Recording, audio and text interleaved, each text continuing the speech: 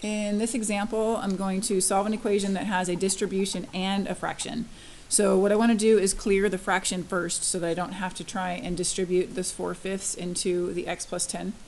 And so I need to multiply by a least common denominator to do that.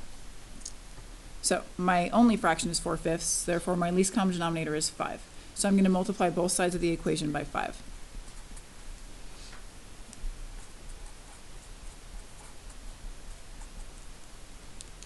On the right-hand side, I'm actually going to multiply by 5 over 1, simply because I'm multiplying it by a fraction.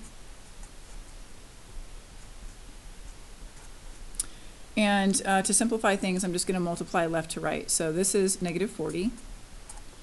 And I still have to multiply by my 8 minus x, but that's going to be a distribution now. Here, I'm going to have 20 over 5, which is 4. And I still have to multiply by my x plus 10. Now, both of these are now distributions.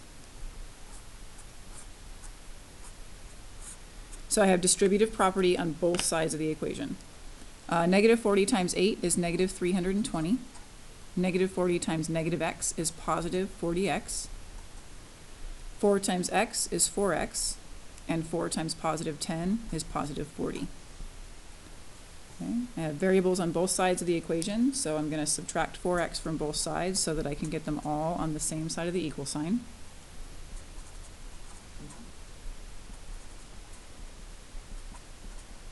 These cancel. I have my variable terms on the left, so I need to get my constants all over on the right-hand side, so I'm going to add 320 to both sides. These cancel. And my final step would be to divide off the 36 so that I can have a 1x.